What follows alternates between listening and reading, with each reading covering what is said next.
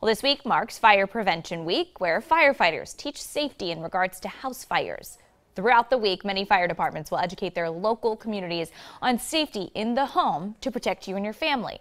Now, unfortunately, this year, because of COVID-19 restrictions and precautions, many fire departments have to alter some of their prevention events and their demonstrations. Having smoke detectors and having that early notification that there's smoke in the house saves lives, and that would be the biggest thing that I could recommend. For fire prevention and safety, the National Fire Prevention Association, they post videos and tutorials just so that you can learn from home.